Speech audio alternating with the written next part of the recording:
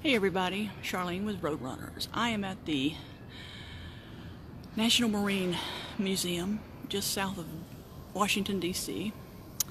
This is a pretty incredible place. You can see, I'm just going to pan up a little bit. This is the interior of the museum in their kind of rotunda area. But this documents marine history since its beginning. So if you're anywhere near DC, put this on your list to do, because it is powerful. I was looking at some combat footage of a battle my dad was in World War II. So, pretty incredible place. So I would certainly say put this on your list. It is really cool. And it's one of the few places open during the government shutdown.